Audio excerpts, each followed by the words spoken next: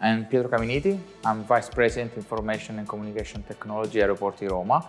We are the main operator in Italy with the largest airport, and we manage two airports, Fiumicino and Ciampino, with more or less 50 million people in here and more than 100 airlines managed. We have three main drivers as a strategy in Aeroporti di Roma: sustainability, innovation and quality. Having in mind that everything should be benchmarked with the passenger experience, everything should be defined and designed properly for the passenger, but also having in mind that there are a lot of complexity behind to address. It's important to say that the digital transformation is exactly how we are performing the way we do business, but it was really a business transformation from the Aeroporti di Roma point of view. So we put together all the different information around the passenger, and we created our end-to-end observability on top of this. The other challenge was, as you can imagine, once we have all this data available, we should properly understand and work on this data to improve the quality of services. And last but not least, at the end of everything, it was also an IT challenge to serve better the operational team to support the passenger in this journey. We chose Dynatrace as EDR because we identified that Dynatrace covers exactly not the technical aspect of what we need to do, but exactly the purpose, the vision of what we would like to do. From one single sentence, in ADR, we don't like technology just for technology.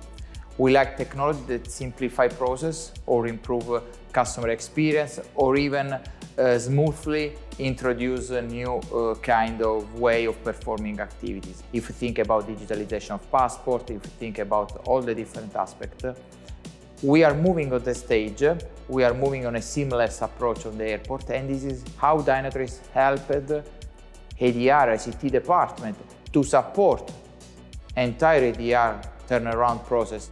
With the support of Dynatrace, we have been able to support the operational team to achieve 99% of fly on time, to achieve the proper process for maintaining less than 3 minutes in the security process for the 90% of the passenger in a year, or even support them to properly manage the baggage.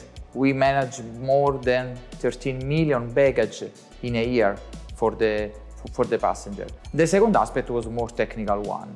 We reduced it by 70% the time that the team on ICT part spent about triage of problem, and this time has not been used to, let me say, reduce people, has been used to improve services offered to the customer.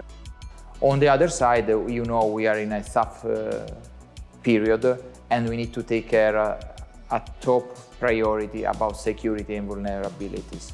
This is the second aspect when Dynatrace helped ICT department to anticipate and in some cases to proactively manage risk and attacks that as a critical infrastructure we need to tackle with in advance. So finally, Dynatrace helped the ICT department to support a better services for the passenger and make a more reliable airport services at all.